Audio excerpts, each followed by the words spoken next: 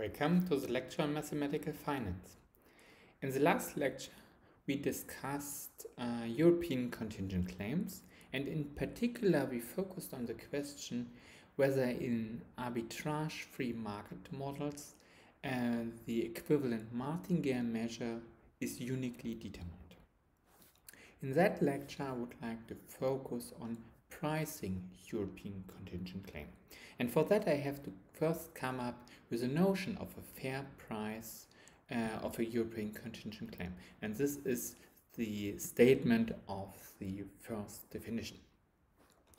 Namely, I would like to define what I mean by an arbitrage-free price. So for that, let me consider an D+1 dimensional financial market model, which I would like to denote as usual by S bar. And then a number pi of c, which should be non-negative, is called an arbitrage-free price of a European contingent claim. C is the following holds true. So if you find an adapted stochastic process, which I would like to denote by as D+1 for reasons which will become clear in a moment. And this adapted stochastic process should satisfy the following three conditions. First of all, its terminal value should be given in terms of the contingent claim.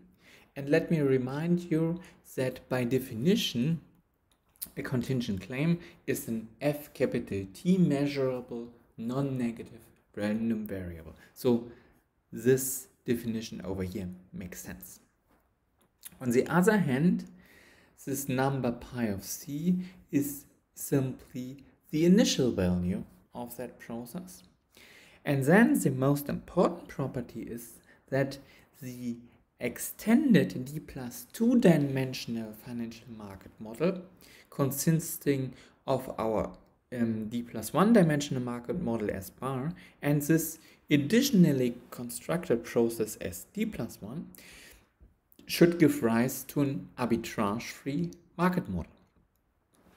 Likewise, we also define the discounted arbitrage-free price of a contingent claim and denote it by pi of c divided by S naught capital T.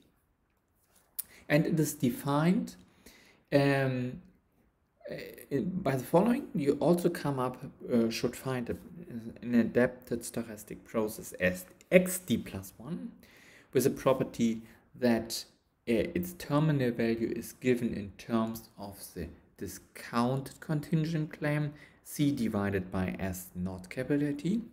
Its initial value is given exactly by that number over here, and the extended D+2 dimensional discounted financial market model x bar t and x D+1t should be arbitrage free.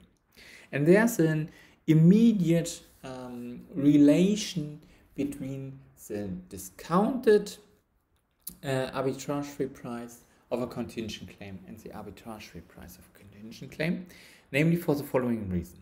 So if you have constructed this process as D+1 and you divide it component-wise by the value of the numerator, then you immediately end up with a process xd+1, which has the properties that its terminal value is given in terms of the discounted contingent claim, whereas its initial value is given in terms of the arbitrage-free price of our contingent claim divided by the value of the numerator at time point 0.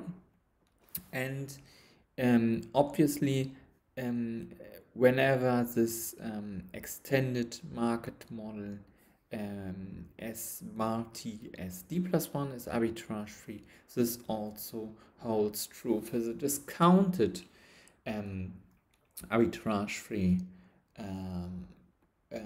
market model and vice versa. And from that you conclude that the price of the contingent claim is simply given in terms of the price of the discounted contingent claim multiplied by the initial value of the numerator. So this brings us now to the first question. So what can we say about the existence of such a process in the particular situation when the contingent claim is attainable? So that's the statement of the following lemma. So for that I consider the plus one dimensional arbitrage-free financial market model denoted by S bar and defined on our favorite filtered probability space omega f ftp. And let me remind you that we assume that the filtrate or the sigma algebra f naught is trivial, and moreover I consider an attainable European contingent claim denoted by C, and then the statement is that the arbitrage-free price PC pi C, or the discounted arbitrage-free price pi of C divided by S naught of capital T is uniquely determined. So meaning that it exists and is unique. So why is that true? Well, due to the assumption that our underlying financial market model is arbitrage-free, it follows from the first fundamental theorem of asset prices that the set of all equivalent martingale measures is non-empty. So, and we will take advantage of that in the existence proof. So for that, consider an attainable contingent claim C. Then we know that there exists, by definition, a replicating trading strategy denoted by H bar. And moreover, we know from theorem 213 that for any equivalent martingale measure Q, it holds true that the value of the discounted value process with respect to this replicating strategy H bar at time point T is given in terms of the conditional expectation of the discounted contingent claim, given the sigma algebra f little t with respect to this measure Q. And let us take that process and this representation over here as a definition of the value at time point t of our process xd plus 1. So from theorem 213 we also know that this process over here, due to that representation, is a non-negative martingale under Q. This is trivial, namely follows from that representation over here. And moreover, we know that its terminal value is given in terms of the condition expectation of this discounted contingent claim, given the sigma algebra f capital T. However, by definition, the contingent claim C is f capital T measurable. The same holds true for the terminal value of our numerator. Hence, we can rewrite that conditional expectation in that particular situation when little t is equal to capital T simply in terms of, so using measurable factors, in terms of that discounted contingent claim. So hence we have found now two things, namely first of all we have come up with a martingale and its terminal value coincides with the discounted contingent claim, meaning first of all that this extended d plus 2 dimensional discounted price process is a martingale under Q, and by the first fundamental theorem of asset prices, therefore arbitrage-free. And moreover, the discounted price and the discounted arbitrage-free price of this discounted contingent claim is simply given in terms of the initial value of that process, and this is nothing else by definition as the conditional expectation of the discounted contingent claim with respect to the sigma algebra F naught, but by our assumption on the filtration F, we know that the filtration F naught is trivial, meaning that this conditional expectation is equal to the expectation of this discounted contingent claim with respect to this measure Q. And by the previous remark, we have immediately also an expression for the price of the arbitrage-free price of the contingent claim C, namely in terms of that expectation multiplied by the initial value of the numerator. So this shows the existence of an discounted arbitrage-free price and a discounted and an arbitrage-free price. So what about uniqueness? But uniqueness is an immediate consequence of our corollary 2.14. So why is that? Well, the statement of this corollary was the following, namely that the initial value of our discounted value process with respect to this replicating strategy H bar is independent of the choice of our equivalent martingale measure. So that shows that this value is uniquely determined, and hence also the arbitrage-free price is uniquely determined. So after we have discussed here the price of an attainable contingent claim, let us now focus on the question, what can we say in a general situation? So and that's the statement of the following theorem. Namely, we would like to characterize the set of our all arbitrage-free prices. So for that, let me again consider a D+1 dimensional arbitrage-free financial market model denoted by S bar and defined on our favorite probability space omega f FTP. Again, the filtration has the property that the sigma algebra F naught is trivial, and I consider now a European contingent claim denoted by C. And let me denote by capital pi of C divided by S naught of T the set of all discounted arbitrage-free prices of C. So and then it holds true that first of all, the set of all discounted arbitrage-free prices of C is non-empty, and moreover we have a clear characterization of that set, namely in terms of the expectation of the discounted contingent claim with respect to that equivalent martingale measure Q, provided that the expected value of this discounted contingent claim with respect to Q is finite.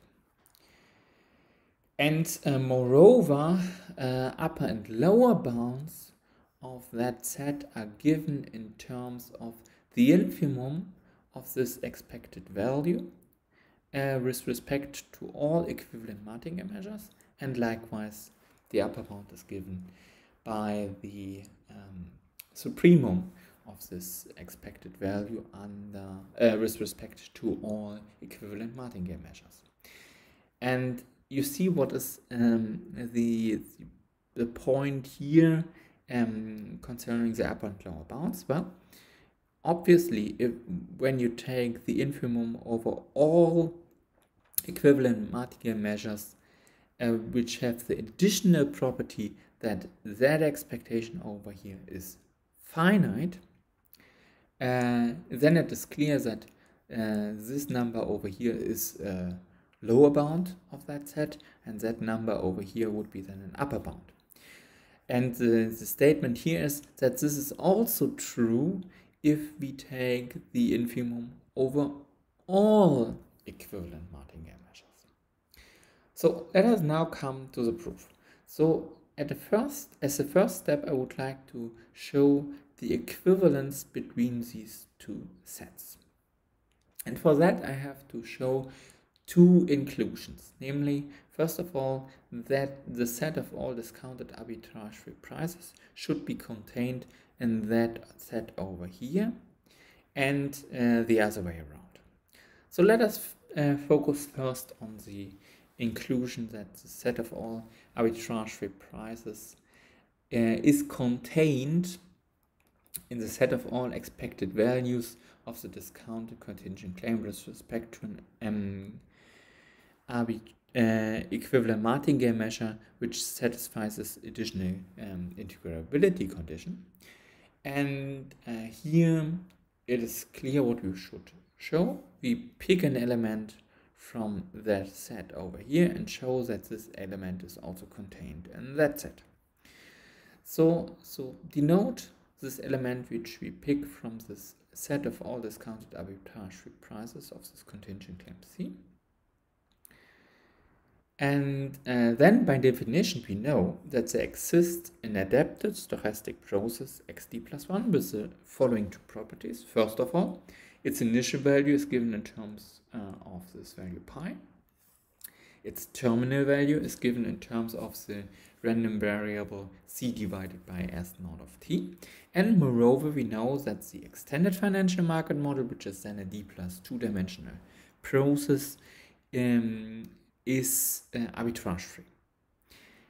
Hence, we can apply the first fundamental theorem of asset prices, meaning theorem 2.11, to conclude that there exists an equivalent martingale measure for our extended financial market model. And this immediately implies that all components xit are integrable with respect to that measure q.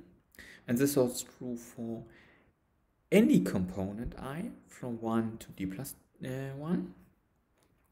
And moreover, we know that the expected value of xit with respect to the measure q, which is nothing else but the conditional expectation of this random variable given the sigma algebra f naught, due to the assumption that f naught is trivial.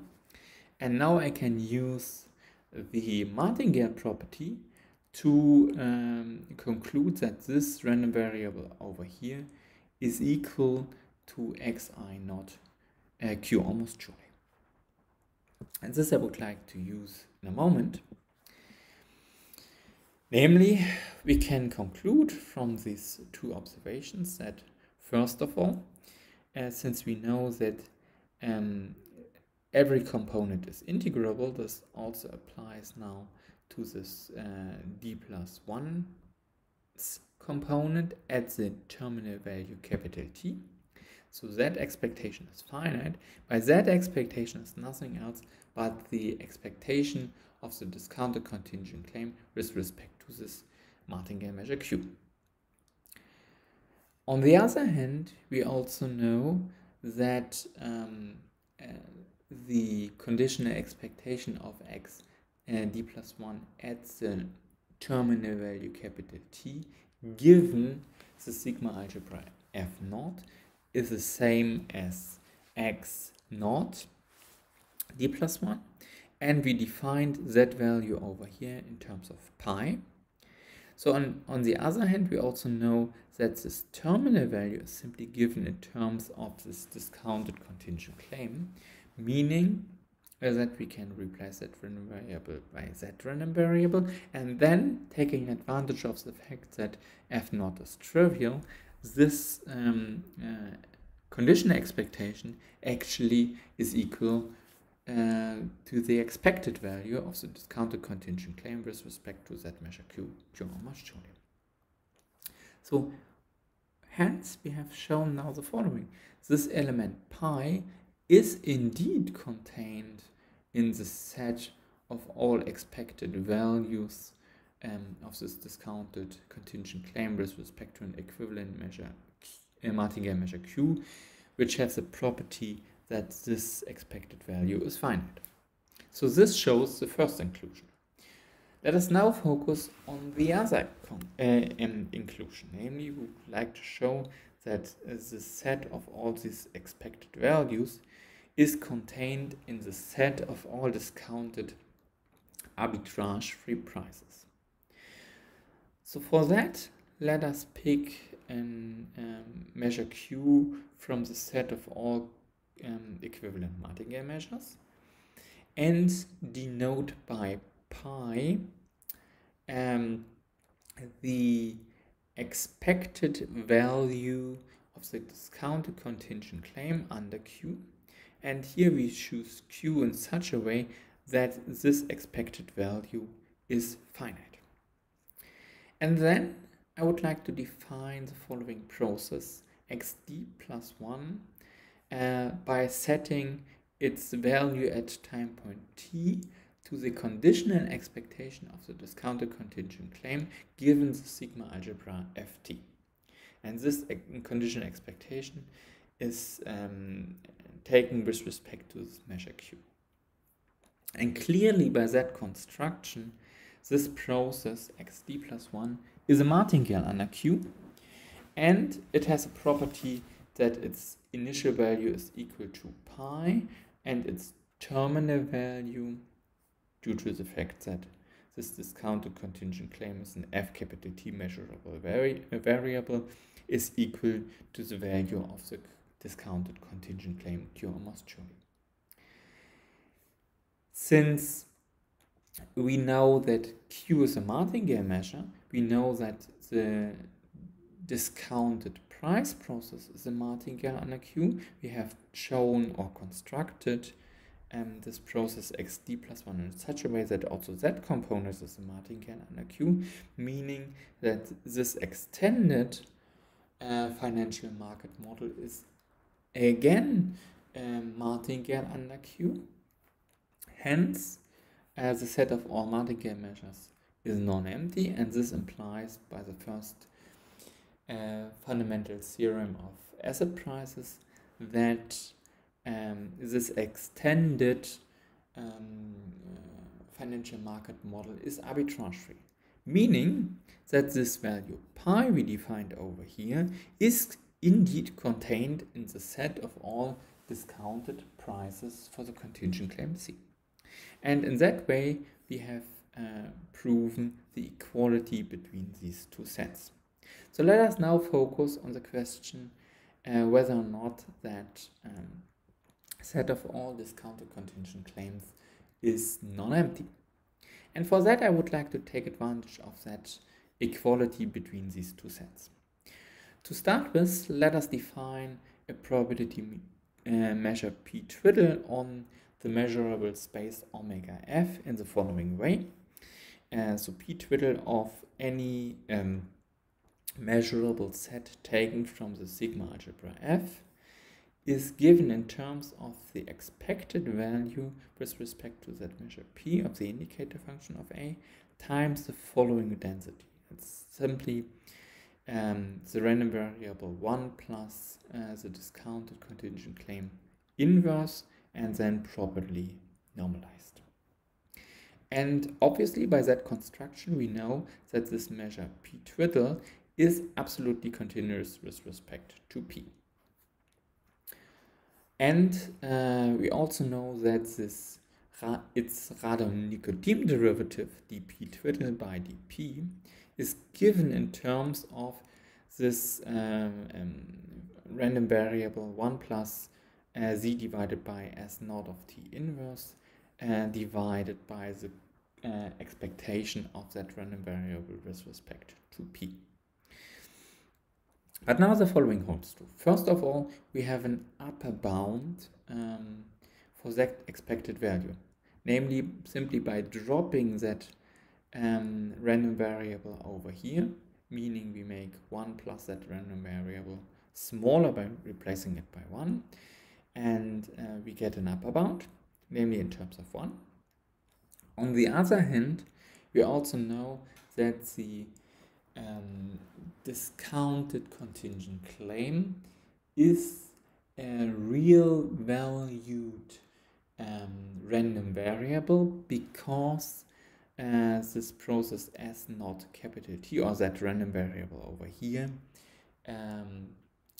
is non-zero due to the assumption that the process S naught is a numerator. And this immediately implies that that random variable over here is positive P almost surely.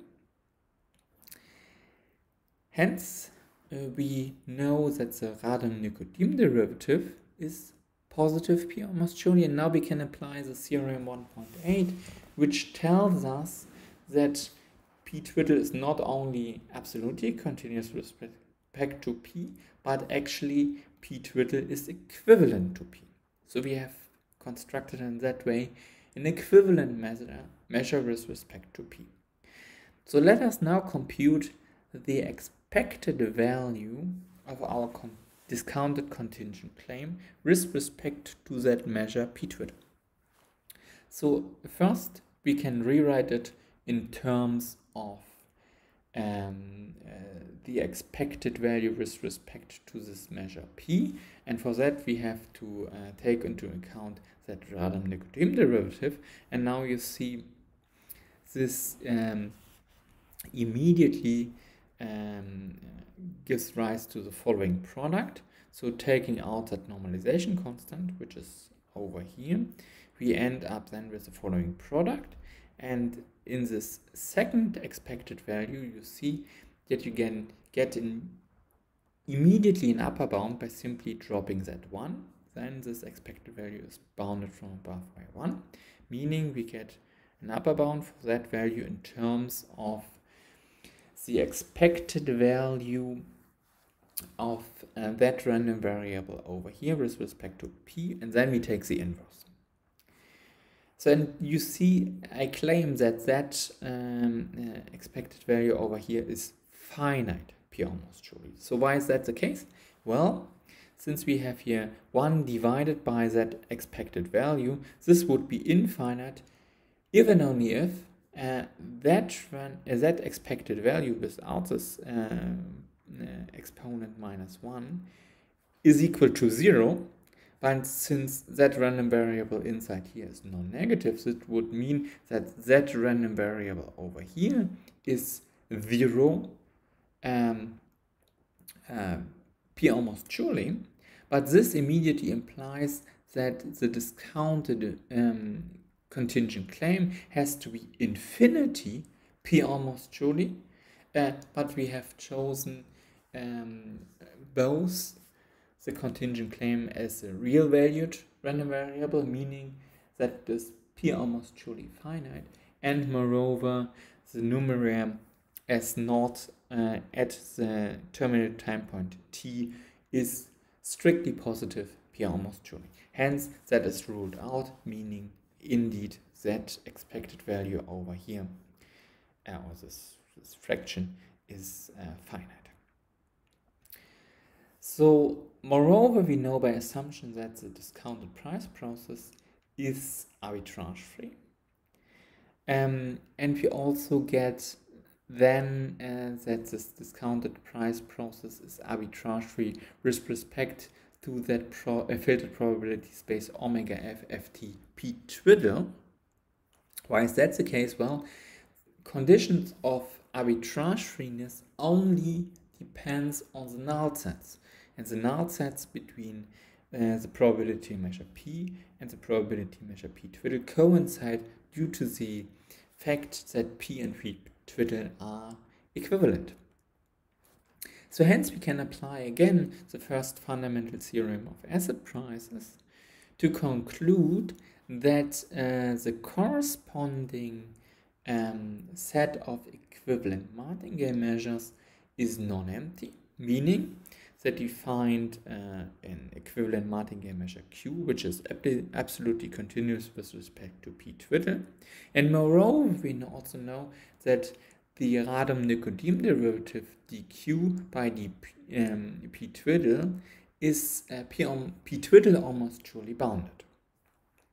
So from that observation, we conclude that the expected value of the discounted contingent claim with respect to this measure Q, which can be written in terms of the expected value of the discounted contingent claim times the Radon-Nikodym derivative dq by dp twiddle with respect to that measure p twiddle. And now we can take advantage of the fact that this Radon-Nikodym derivative is p twiddle almost truly bounded, meaning we can take and replace that Radon-Nikodym derivative by the upper bound k, and in that way we obtain an upper bound, namely the product k times the expected value of the discounted contingent claim with respect to p twiddle. But in that computation over here, we have shown that that expectation is indeed finite, meaning clearly we have found an equivalent martingale measure Q twiddle such that this value is finite, meaning by what we have shown before, the set of all discounted arbitrage-free prices is non-empty. What I would like to show now is that the set of all arbitrage-free prices is indeed an interval. So why is that the case?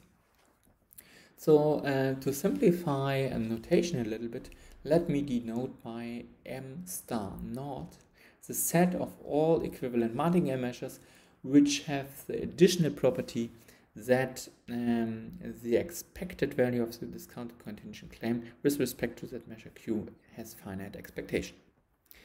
And obviously that set over here is a convex set, because for any convex combination of elements from that set, you immediately see that also the expected value with respect to that measure Q alpha, by rewriting it in terms, by using simply the linearity, is given as this convex combination of these expected values. But since we know that those expected values are finite, also the convex combination is finite, meaning that this set m star naught is indeed a convex set.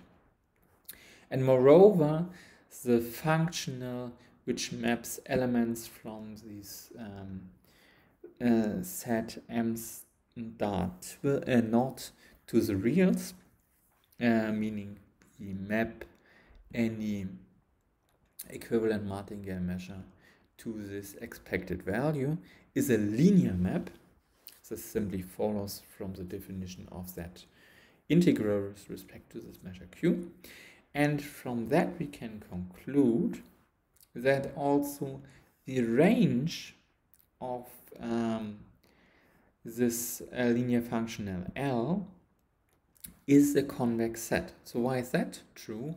Well, simply pick two elements x and x twiddle from the range of that linear map, meaning that there exist two equivalent martingale measures Q and Q twiddle with the chosen from that set m star naught, such that the convex combination, which is nothing else than as the convex combination of L of Q plus L of Q twiddle. Now, by using the linearity of that map L, we can also write that as L of alpha Q plus 1 minus alpha Q twiddle, meaning the convex combination of elements from that set m star naught.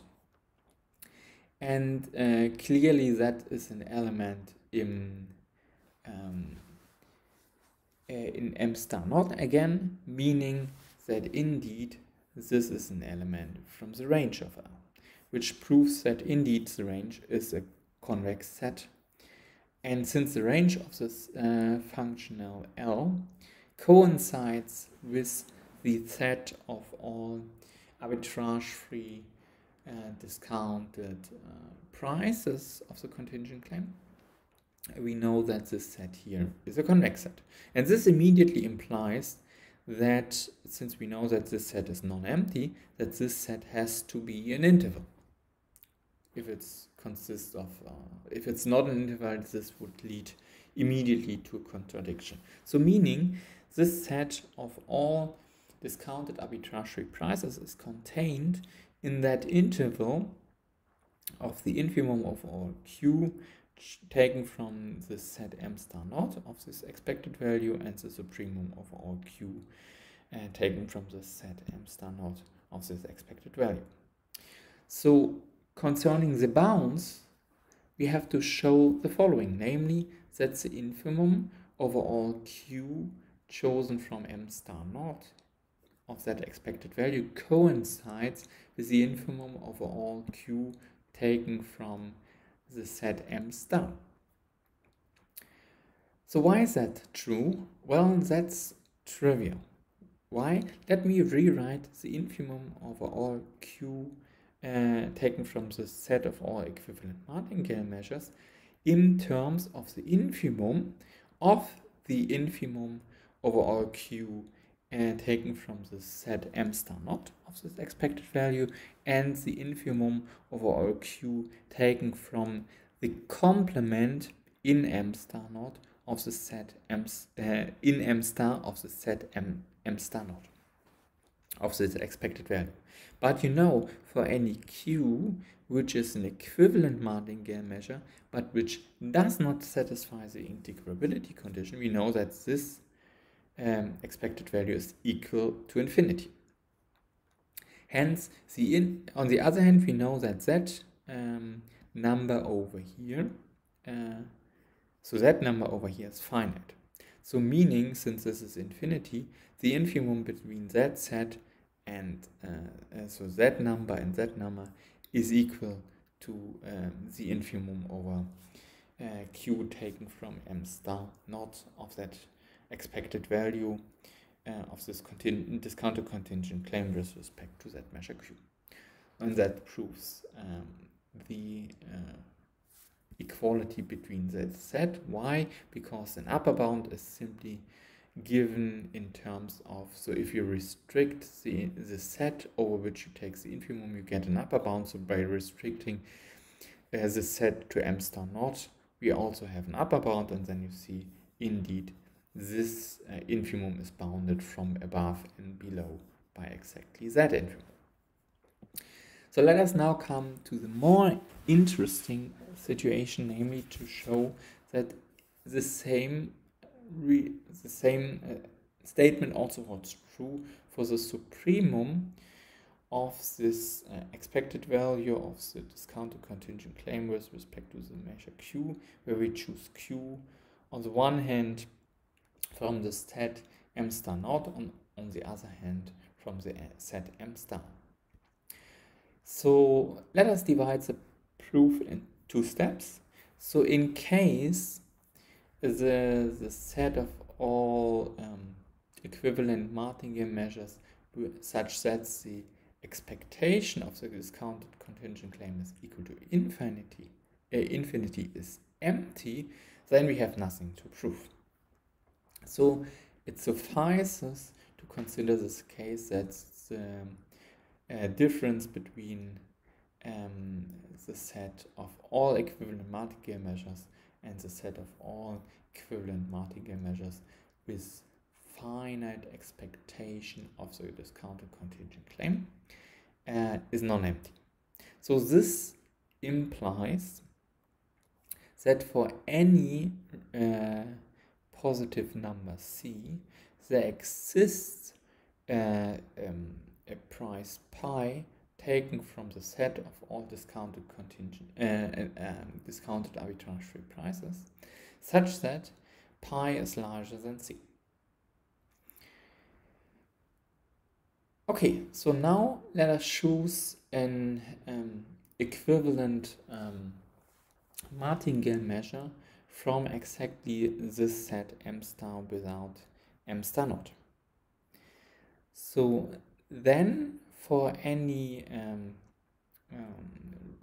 positive number C, we find an n in the natural number such that the following holds true, namely, if we take the expected value of the discounted contingent claim minimum n and we compute the expected value with respect to that probability measure p infinity, we can ensure that that expected value is larger than c, provided we choose n large enough. Why? Well, if we let n tends to infinity, by monotone conversion, that expected value converges to infinity. So meaning for large enough n, we can ensure that that value is larger than c.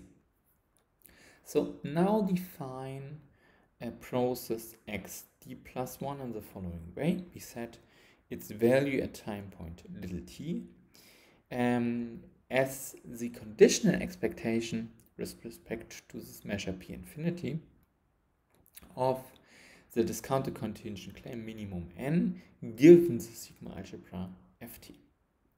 And then it is clear that that process xd plus 1 as well as the process x bar, so our discounted financial market model, are martingales under p infinity.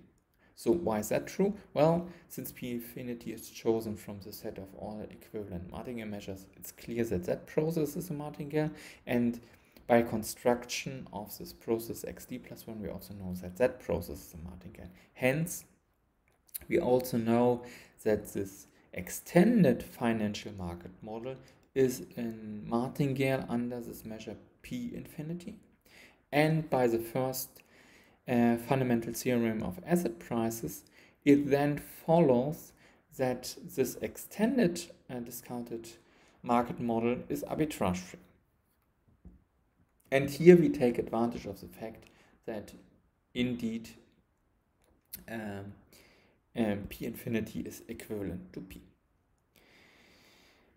So now let us choose a new measure p twiddle from the set of all equivalent martingale measures which have the additional property that the expected value of the discounted contingent claim is finite, and by the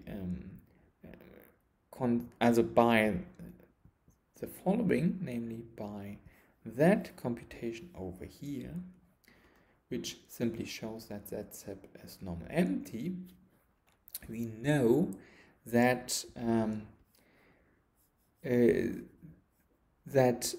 this set is non-empty. Hence, we know that this measure is then also equivalent to this measure p infinity, because both measures are chosen from the set of all equivalent martingale measures. And moreover, we know that the expected value of the discounted contingent claim by this choice of this measure p twiddle is finite. Hence, we also know that this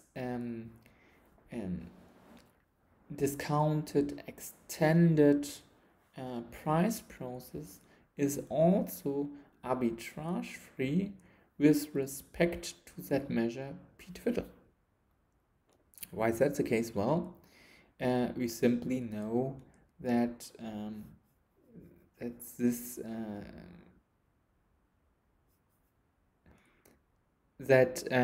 we know by assumption that this is a martingale under p twiddle, and we also know that this extended, no, we have to conclude it that way.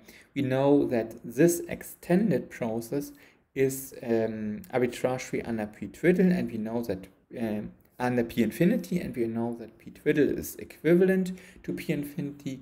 And since the properties of arbitrage-freeness only depends on the null sets of the measure, we also know that this extended discounted price process is arbitrage-free on that filtered probability space. So now we can again use the first fundamental theorem of asset prices to conclude that there exists an equivalent martingale measure Q and some number k which is finite, such that the following holds true. First of all, the Radon-Nikodym derivative dq by dt twiddle is bounded from above by k, p twiddle almost surely. And on the other hand, this process, this extended price process is a martingale under Q. And this then, this can be used now in the following way. First of all, set this value pi equal to the expected value of the discounted contingent claim with respect to this measure Q. Now let us rewrite that expected value in terms of this measure p twiddle, which is nothing else but the expected value under p twiddle of the discounted contingent claim times the Radon-Nikodym derivative dq by p twiddle. Since we know that this density is bounded, we can take out that term, or we can estimate that term from above by k and use simply monotonicity of the expected value to get the following upper bound. Namely, it's bounded from above by k times the expected value of this counter contingent claim under p twiddle, but p twiddle was chosen from the set m star naught, meaning we know that this expected value over here is finite. Hence, we know that this value over here by the first part of the theorem is contained in the set of all discounted arbitrage-free prices of our contingent claim C. On the other hand, we also know that